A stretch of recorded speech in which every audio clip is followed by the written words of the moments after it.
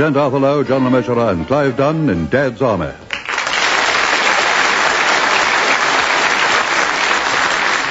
War Dance, featuring John Lorry, Arnold Ridley, and Ian Lavender, with this week's guests, Laddie Martin, Pearl Hackney, and Wendy Richard.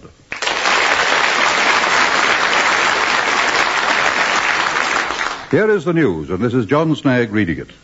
The threat of Nazi aggression hangs ever present over Britain as Hitler attempts to break this island's indomitable spirit. Although many things have had to be rationed, love is still free. At Warrington-on-Sea, Frank Pike, the junior clerk at Swallow's Bank, is laying out the morning's post in the manager's office. There is a lady sweet and kind, was never face so pleased my mind. I did but see her passing by. Right, Pike, I don't think we want any more of that, thank you. Sorry, Mr. Manning, I didn't hear you come in. I'm not surprised. Anyway, you will learn as you grow older, Pike, that the bank manager's office is no place for singing. I'm sorry, Mr. Mannering. Morning, sir. Morning, Frank. Morning, Wilson. Uncle Arthur. By the way, sir, before I forget, I met Jones just now. I rather gather the men are quite keen on the idea you put up at last night's parade. The Home Guard dance, you mean? Yes. I think they were a little surprised as well. Come to think of it, so was I. I don't see why. You know what they say? All work and no play makes Jack a dull boy. Jack who, sir? Jack nobody, you stupid boy. Anyway, a dance like this will make the wives and sweethearts feel that they're part of the grand effort. Makes them feel that we're all pulling in the same direction. We will be able to bring a friend in, sir. Well, of course you will. Who did you have in mind, Pike? One of your old Boy Scout friends? No, sir, a girl. A girl? Oh, well, that's what dancers are for, I suppose. Discuss it with Corporal Jones. He'll be in charge of the invitation. Oh, thank you, sir. I'll bring in the coffee in a minute. Right, thank you, Pike. There is a lady sweet... Pike! I forgot, sorry. You know, Wilson, I'm far from satisfied with that boy's work lately. He never stops humming. Well, I think he's just happy, sir. But yes, but people don't expect it, Wilson. Mr. Jamison was quite put out yesterday. He came about his mortgage, didn't he, sir? Yes. Pike showed him into the office singing, "Buddy, can you spare a dime?" I think perhaps he is letting his thoughts dwell too much on his private life. No, don't be absurd. He doesn't have a private life. Just a boy. Well, he's 19, sir. I mean, he goes out with an at. That's very wise. It's quite chilly in the evenings. Oh, no, sir, no. An 80-year girl. Good heavens. You want to put a stop to that, Wilson? Never know where they've come from. Yeah, well, she's a local girl, actually, sir. She's on leave, and her name is Violet Gibbons. Violet Gibbons? Yes. I know that girl. Her mother used to clean for us twice a week. Obliging us, she used to call it. Oh, yes. Well, now her daughter's obliging Frank. That girl used to work at the fish shop, didn't she? That's the one, sir, yes. Oh, no. Not the right sort of background at all, Wilson. What does his mother say? She doesn't know. Well, you'll have to speak to him, Wilson. Well, why me? Boy hasn't got a father. You've known his mother a long time. You're the next best thing. Yeah, well, just because she keeps my ration book, I mean, I don't see why I have to act like a Dutch uncle to Frank. You know, you worry me sometimes, Wilson. You'd do anything rather than face your responsibilities. You just won't grow up, will you? Well, I mean... You're not a middle-aged chief clerk at all. You're a Peter Pan.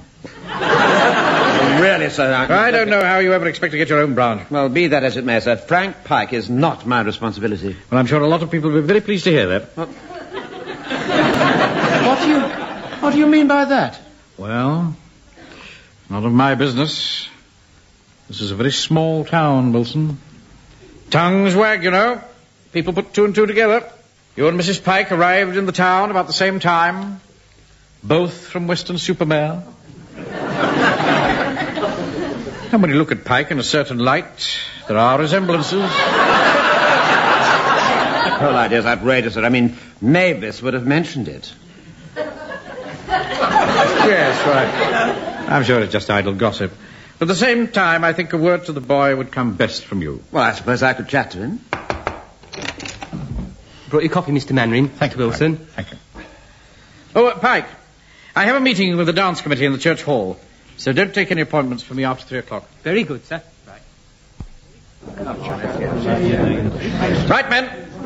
Now, we're all busy men, going about our essential work, as well as being ever alert to defend our beloved land. And I therefore propose that we share the organisation of the function and each be responsible for one aspect of Operation Dance. I would like to second that, Mr. Mannering. Thank you, Godfrey. Mr. Speaker. Yes, Joan. I'd like to third it, sir. Thank you, Joan. Now, what I ask myself, what are the essential ingredients? What do we need for a successful dance? The floor. I'm not asking for suggestions at this point, Walker. Now, as I see it, there are 3 requirements. We need music to dance to, food for the inner man, and drink for conviviality. There's one other thing we need, sir. What is that, Jones? Women. That brings us to the question of a band. Miss Rowlands has offered her services and that of her colleagues. You may recall that they used to provide the musical entertainment before the war at the medical tea rooms. Look, Mr. Mannering, look, if you don't mind me saying so, if you get old Miss Rowlands and her friend with the buns on the ear holes and the cello between her legs, and that old cow from the library on the ark, we might as well all go home. I don't often agree with you, Joe, but man, you're right. Of course I'm right. Yes, I think there is some force in what Walker is saying. The question is, where do we find the musicians? There's the Salvation Army, sir. They're a fine body of righteous men. Oh, that'll be great. Take your partners for fight the good fight. Yeah. All right, Walker. It's enough of that. Well, I'm sorry, sir, but blimey, the Salvation Army. Look, I'll tell you what, there's an RAF holding unit down at Goddleton. I'll pop down there and see what they've got. Well done, Walker. So, in a few short minutes, Operation Dance has been well and truly launched. I feel sure that we will bring it safely and successfully to harbour. Barring torpedoes.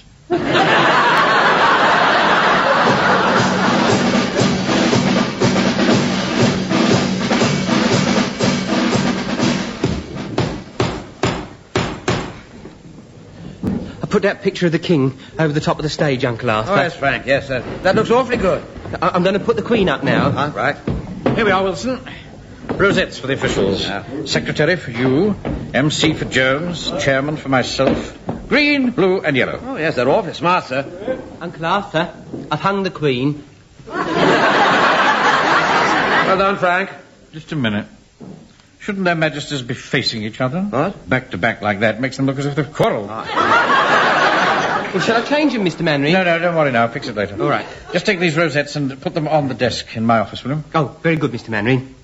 Wilson. Yes, sir? Have you spoken to him yet? No, not yet, sir, no. Why not? Well, the opportunity hasn't presented itself. Presenting itself now is in my office. Yes, well, one can't just dive head first into a personal discussion on a delicate matter like this. I mean, one needs the right atmosphere. I mean, a log fire, a cosy chair, a pipe, a glass of port. Peter Pan. My God, Mannering, you can hit pretty low when it suits you. All right, I'll go and see him now. And don't forget, be firm. Oh, that's it, right. There you are, Frank. Oh. Busy? Oh, yes, I am a bit. Excuse me, Uncle Arthur. I've just got to go outside. No, Frank, don't rush away. Don't rush away. Just close the door a moment, would you? Oh, all right. My goodness me, you and I don't often get a chance to be alone and have a cosy little chat, do we? Don't we, Uncle? Well, are you looking forward to this dance, Frank? Oh, yes, thank you, Uncle. Well, you don't have to keep calling me Uncle, you know. No, Sergeant. Not that either, you see. We're both grown up, men of the world. You're Frank. I'm Arthur. How'd you do? Frank, you're not a boy now. We can look each other in the eye and talk man to man. It's nice being able to talk man to man, isn't it? Yes. Yes, it is. Yes, indeed. It's nice.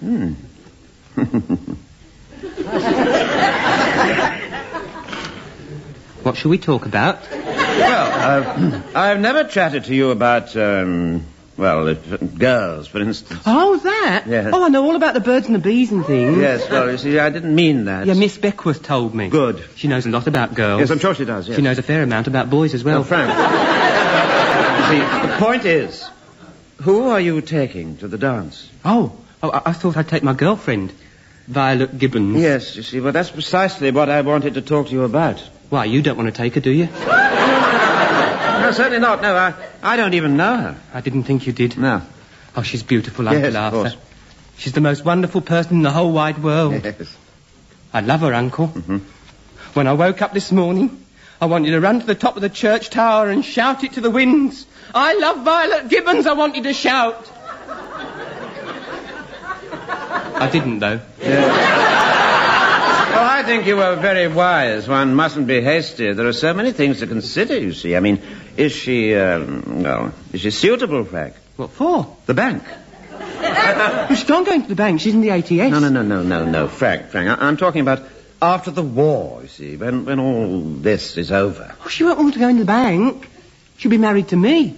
Married? Yes, can you keep a secret, Uncle Arthur? Yes. I'm going to surprise everyone. I'm going to announce our engagement in the middle of the dance, like Jack Oakey did with Zazu Pitts. Yeah, now, look, Frank, I wouldn't do that if I were you. I mean, think of your mother. It could be an awful shock to her. Oh, no, Uncle, she'll like it. When Jack Oakey and Zazu Pitts did it, she said it was the best part of the film. Yes, well, I think it's just possible that this may be different, Frank. Well, thank you, Uncle Arthur. I've enjoyed our little chat. Good. We must do it again sometime. Yes. I've got to go now and change those pictures of their majesties. There is a lady. Now look, boys, I shall announce each dance. And before I do so, I would like you to give me ta-ra. Yeah, that's right. Evening, Mr. Mainwaring. Evening, Jones. My word, sir. That's a very nasty black eye you've got there. What? Yeah, oh, yes. Slight accident at home. Oh, dear. I walked into the door of the linen cupboard. If you could let me have the sausage roll, sir, I will display them. I'm sorry, Jones, but I'm afraid Mrs. Mannering made a slight miscalculation.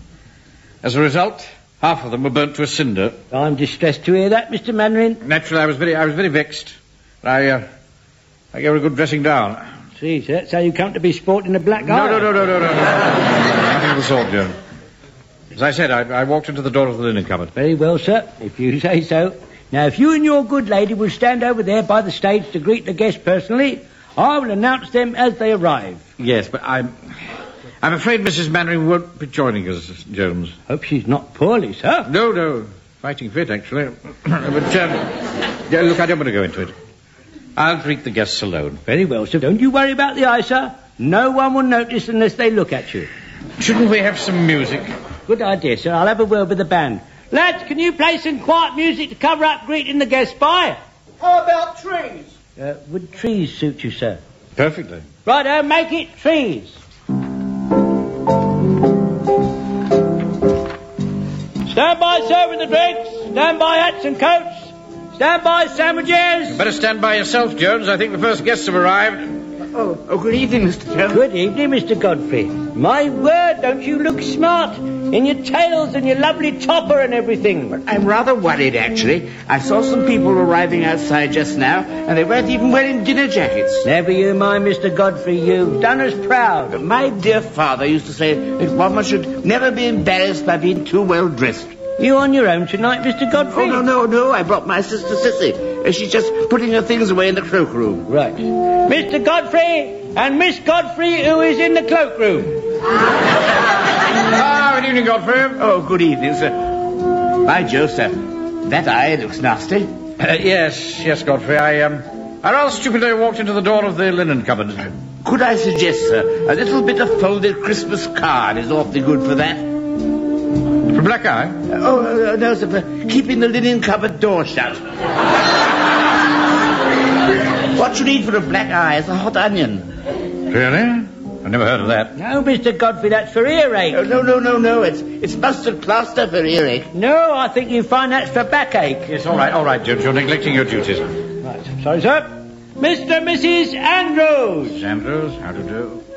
Mr. Fraser and Miss Blodwin. Evening, Fraser. Good evening, sir.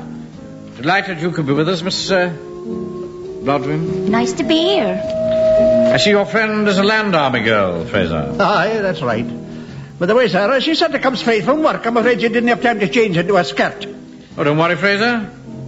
You've made up for it. Cotton Wannerin. I don't know how he got that black eye, but I know fine how you're going to get the other one. Evening, Mr. Wilson. Evening, Mrs. Pike. Evening, Jonesy. Mr. Jones, have you seen Frank? No, not yet, Mrs. Pike. Arthur, where could he have got to? Don't worry so much, Mavis. Can't help it, Arthur. Do you know, Mr. Jones, Frank's been out practically every evening recently.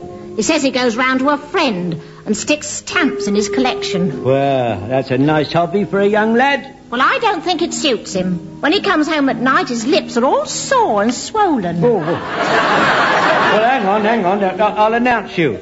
Sergeant Wilson and Mrs. Pike. Evening, Wilson. Evening, Mrs. Pike. Evening, sir.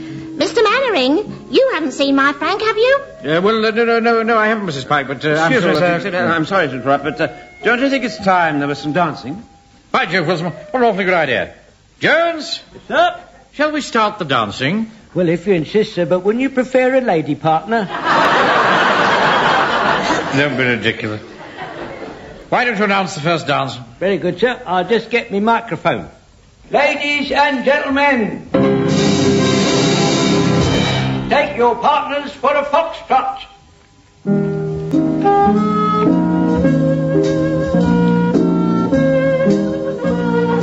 Hey, Jonesy, What is it, Joe? look who's just come in. Pikey and his girlfriend. Blimey, now the fun will start. Evening, Mr. Mannering. Good evening, Pike. Mr. Mannering, this is my fiancée, Violet Gibbons. How do you do, Miss Gibbons? Very nicely, thanks. Arthur, who's that? Just come in with Frank. Oh, why bother about them? Tonight is for us, Mavis. We have the wine, we have the music, we have each other. Yeah, I'm having none of that, Arthur. You wait till you're asked. No, Mavis. Come on, Mavis, please. There's not a moment to be wasted, you know. They're playing our tune.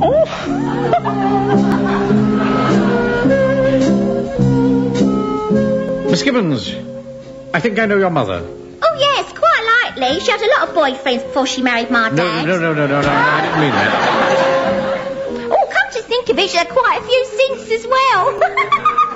Has she really? Yeah, well, you know what they say. Makes the world go round, don't it? Oh, I think perhaps you'd better change the subject. Anyway, Miss Gibbons, you misunderstood my meaning. Oh, go on with you. That's what all the boys say. You should hear 'em when they come in the shop. Pennyworth of chips, they say, and show us your pickled onions. Come on, Frank, let's have a dance. Yes, all right, Violet, I'm coming. She's got a lovely sense of humour, hasn't she, Mr. Mannering? Oh, yes, lovely. Show us your pickled onion.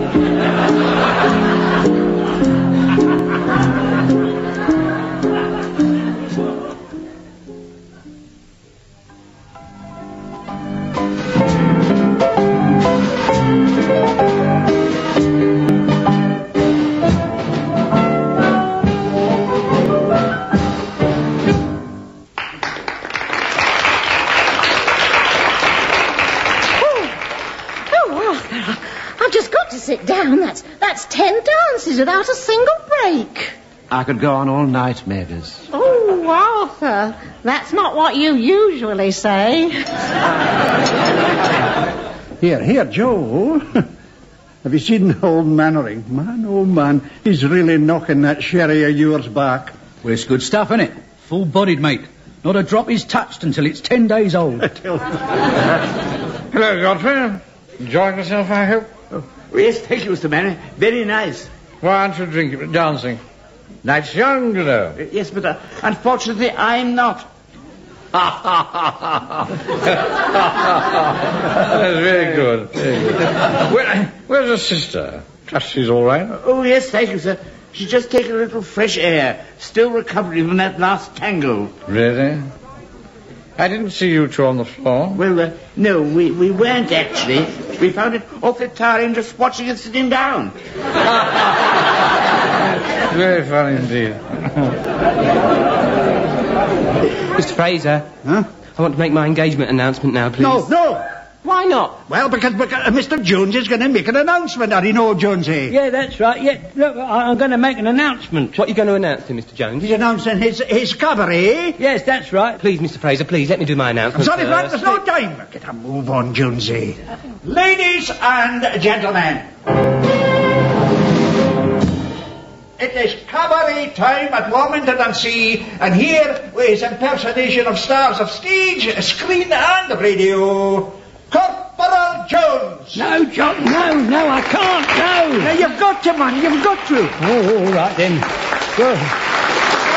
Are you ready? 1, 2. It's Corporal Jones at 8 o'clock. Oh, can't you hear the chimes? They're telling you to take an easy chair. To settle in the dance hall, look at your radio times, for Corporal Jones at 8 is on the air. Good evening, listeners. Why, who is this? I do believe it's big-hearted Arthur Askey. Hello, playmates. I thank you. And who is this coming down the road this way with his bicycle on? Why, it's Jack Warner. Little girl, mind my bike. Up and down at the railway lane. Very good. Well done, Jonesy. Very good indeed. Thank you. And now, by way of a finale, who is that sitting over there at the bar having a drink, sitting on a stool? It's Colonel Chinstrap.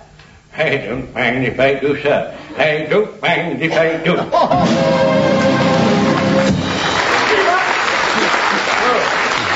Thank you, ladies and gentlemen. Thank you, one and all. Is that all right, Chuck? Great. But go back and do Charles Lawton. I can't do Charles Lawton. All right, then, Freddie Bartholomew. Ladies and gentlemen. Oh, never mind, it's too late. Ladies and gentlemen, quiet please. There's something I want to tell you all. Arthur, what's Frank doing on that stage? I've really no idea, Mavis. I know this is going to be a bit of a surprise to some of you, but I've a very important announcement to make. But Fraser, Jones, why didn't you stop him? We tried, sir, we tried. This young lady by my side is Miss Violet Gibbons, and we're engaged to be married. Arthur, what's he talking about? He can't mean it. I think he does, actually. Oh, Look, Mavis, please, don't just lie there. People want to dance.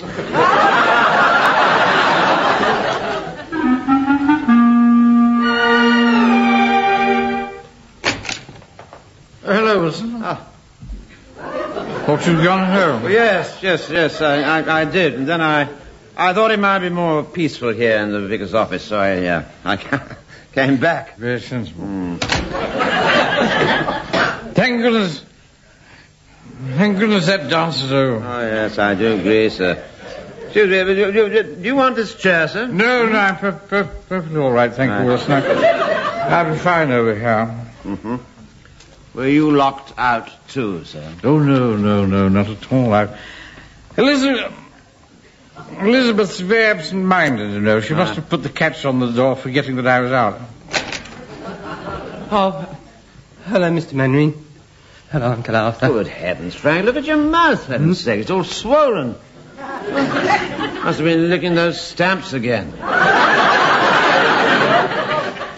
Why have you come back here, Pike? Didn't you get in at home? No. Mum threw a bucket of water over me. Very good. Very funny. She does that to the cat. Yes. It's supposed to cool the ardour, Frank. He does that all right, Uncle. But if that's what you've got to go through, if you want to get married, I don't think I'll bother. Yeah. I think you're very wise, Frank. I wish I'd done the same. It was a wizard dance, Mr. Mannering. Didn't you think so? Yeah. Pity that Fraser had to hit the verge with that altar candle. Honestly, Jones started it, of course, by stuffing that maid of honour down the front of Mrs. Verger's dress, shouting Colston, Newcastle.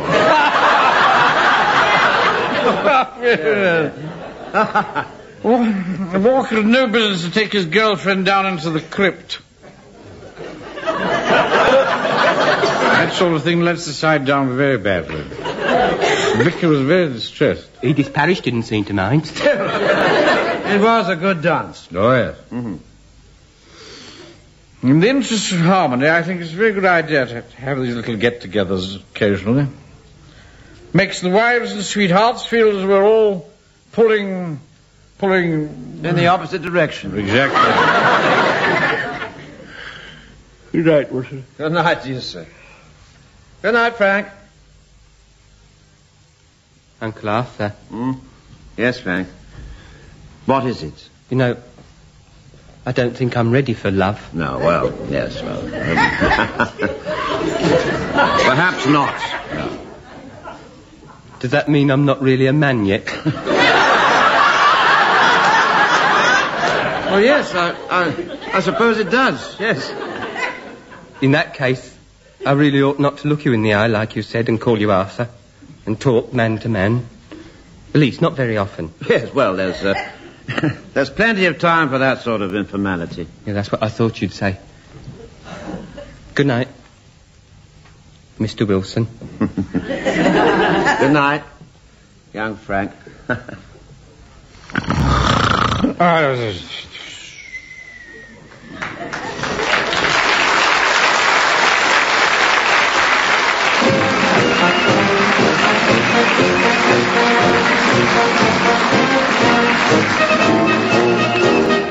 In that episode of Dad's Army, based on the original television series by Jimmy Perry and David Croft, you heard Arthur Lowe as Captain Mannering, John LeMessurier as Sergeant Wilson, Clive Dunn, Corporal Jones, John Lorry, Private Fraser, Arnold Ridley, Private Godfrey, Ian Lavender, Private Pike, Larry Martin, Private Walker, Pearl Hackney, Mrs. Pike, and Wendy Richard as Violet Gibbons, with music provided by Dennis Gorm, Tony Arnott, and Len Johnson.